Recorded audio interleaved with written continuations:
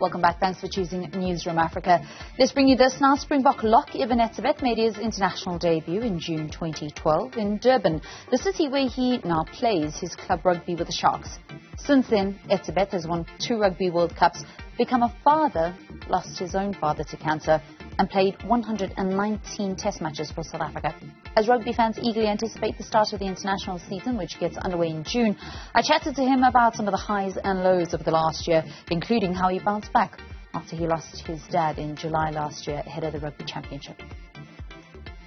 It's a professional sport, and once you go out on the field, people expect you to perform.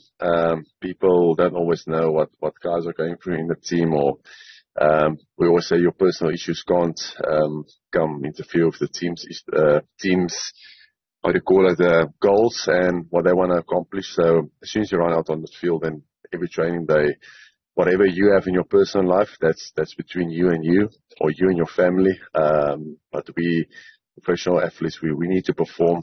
That's what we get judged on.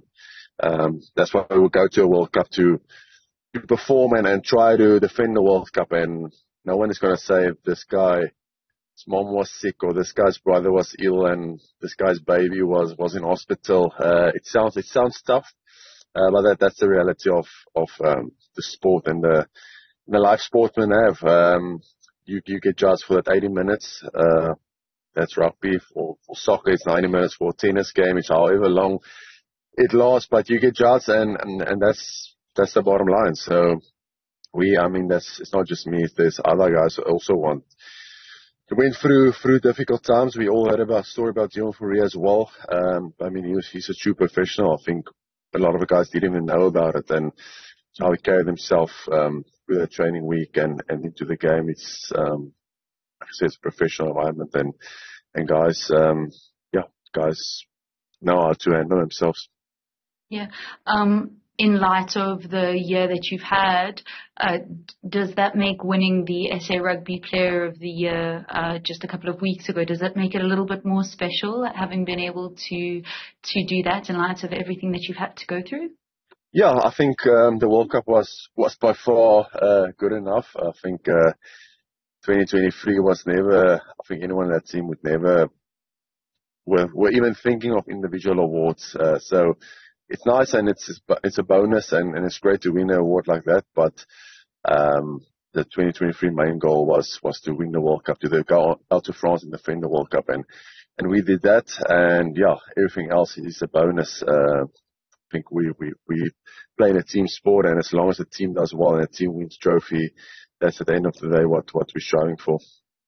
I remember speaking to you at the World Rugby Awards, and I was really shocked at what happened. And you kind of just politely smiled and said, "Well, that's how it goes. And sometimes, we play this game actually not to win individual awards, but to win team awards." How do you feel about having not been recognised by World Rugby after the Rugby World Cup now a couple of months later? Yeah, I feel a bit more, don't know what's the exact word to use, but let's call it agitated that some of my teammates wasn't rewarded. I think you looked at that World 15.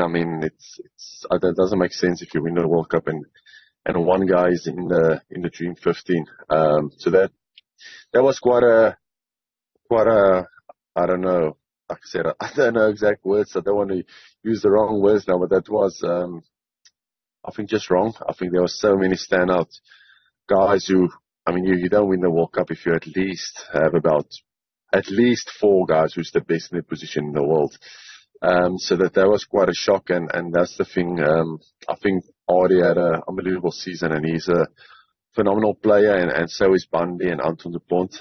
So I think it could have gone either way there, but for us not to have more guys players in that World 15, that was a bit of a shock. I must say that was a bit of a shock. Yeah.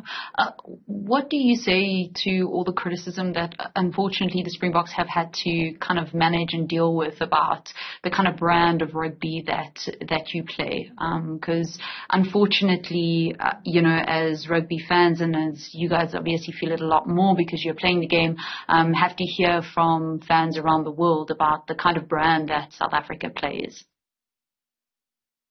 Yeah, we don't say a lot. I think, and we don't want to sound arrogant or anything like that. But I mean, we won the World Cup, and that speaks for itself. I think any team would play any way that suits them.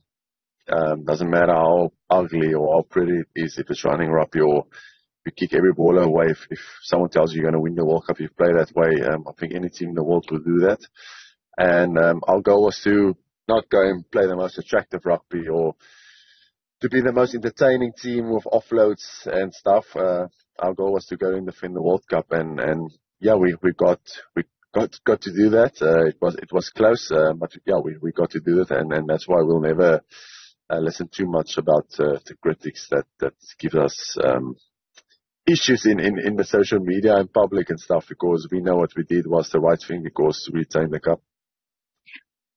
We've got a test series that's coming up that is so eagerly anticipated. It's an international season that fans cannot wait for it to actually get underway. If you just look at how quickly all the tickets got sold out for the different test matches around the country.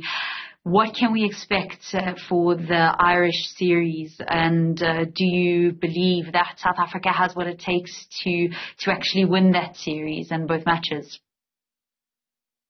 Yeah, well, first of all, we've got Wales in England, so it will be a big focus when we get together. And then obviously Ireland, 2 test matches against them and one against Portugal. I think the Irish one, I think people is building it up. Probably not so much us and Ireland themselves, but I think the whole rugby public is building it up to be Six Nations champs against world champs. Look, it's going to be a phenomenal test match, or 2 test matches, and I know both teams, they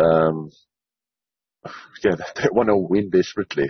We obviously, after being crowned world champs, we want to go on and perform obviously well this year and keep continuity. And for Ireland, I mean, they will be hurting still from the World Cup, and they would want to prove a point against the world champs. So it's going to be. Yeah, it's going to be a tough series. There's no guarantees. It's a test match of 2 world-class teams going up against each other, and yeah, the best team on the day will get the result. And yeah, hopefully in both games that will be the Springboks. Eben, you've been with the team for so many years, and you've really been through the highs and the lows, the historic highs and then also the historic lows of 57 nils against the All Blacks. You know what it's like to win, but you also know what it's like and what the reaction is like when the Springboks lose. And the thing with sports is that you always on either side. You're either winning or you're losing, and that is how sport goes. Sometimes you're going to win and sometimes you're going to lose. It does go through cycles. How do you think the team and the public, I suppose, will deal with when the team does maybe have some losses and goes through a little bit of a difficult period, a period of transition, as we lose a lot of the older guys and the new crop of youngsters starts to come through? Yeah, to be honest, no one has time for losers.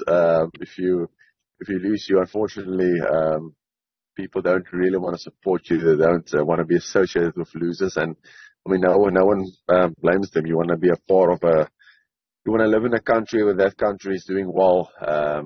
If rugby is almost like a religion in South Africa, then the people in South Africa want that team of theirs to do well. And unfortunately, when a team is losing, people lose faith in that team, and they say nasty things, and it's understandable because we live in a performance environment, and unfortunately,